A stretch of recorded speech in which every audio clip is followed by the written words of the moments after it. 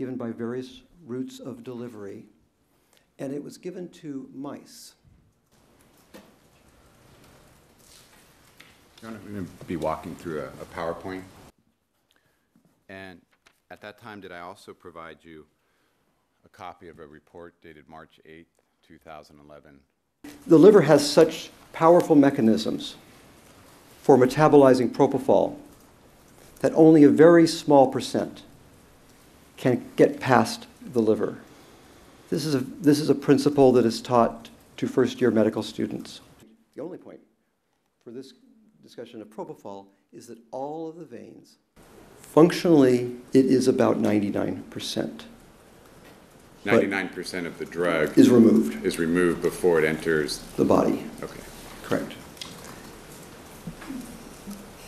So there'd be no reason to expect that oral propofol would have any biological activity in the body. Correct.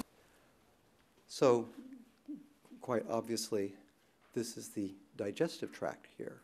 In your April 2011 report, you opined that there was zero possibility Absolutely. that Michael Jackson had died as a result of oral ingestion of propofol. Absolutely.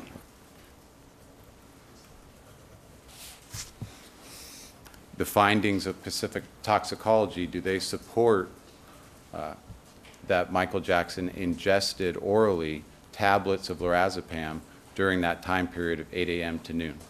No, they disprove it. Would you characterize the amount in Michael Jackson's stomach, the 634 nanograms per milliliter or 0.047 milligrams, would you characterize that amount as trivial? Yes, it's trivial. Depicts self-injections, 6 injections, 50 milligrams each. The possibility of a direct self-injection seems extremely unlikely, and also propofol stings. You would not want to inject this into, you would not want to try to inject it into a vein and miss, because that would actually be extremely painful. And he may even be at risk of not breathing. And that would be the point at which he would then be in danger.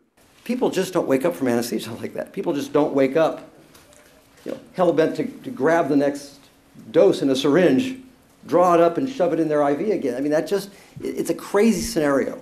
Michael Jackson had been given 50 milligrams of propofol, half a syringe,